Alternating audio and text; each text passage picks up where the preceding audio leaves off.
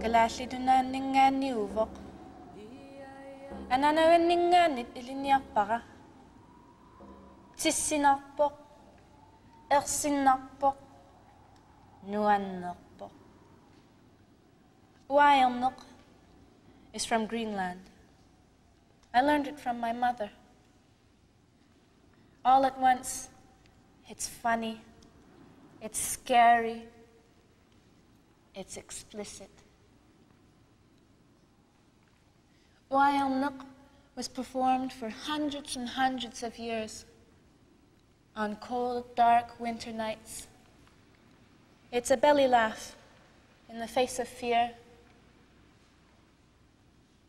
It is an orgasm rolling with mirth.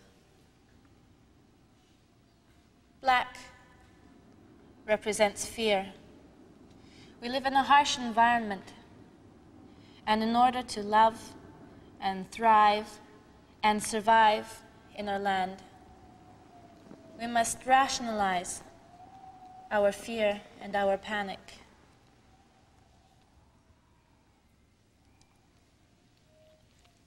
Black is a teaching of this rationalization. Also, black represents the immensity of the universe. The total of our knowledge is nothing but a speck. The white lines are the bones of our ancestors, the bones of the animals that have given us nutrients are also painted on my face. Uayamnok is a celebration of human sexuality. We can't quite define what it is, but it's in every part of us. Red is evocative of female genitalia.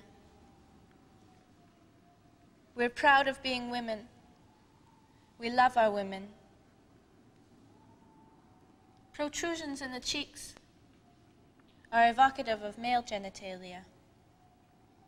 We love our men, and we love being men. The mask itself is bizarre. In fact, the word for art in Greenlandic is which means the making of eccentric things. On dark winter nights, when people were living in their sod houses, sometimes it would get very, very dull. People would just ache with boredom. Agitation would be very high, and someone would think to themselves, I think it's time for a party. I think it's time to liven our spirits. This is enough. And then they would jump out into the crowd and surprise everybody with their looks and their antics. They would scare the children, and they would tease the adults, and they would jiggle and show their bodies off. Now, Uayamnok dancers are impish. That's probably why the missionaries didn't like them. But in any case, they're impish. They take body parts and rub them. They move their hands in ways that are fearful. They crawl up to people, sneak around them, and then blast out in front of their face. It's all about getting a reaction. Uayamnok is not just the dancer. It's also the reactions of the people they're performing for. Without the audience, there is no Uayamnok.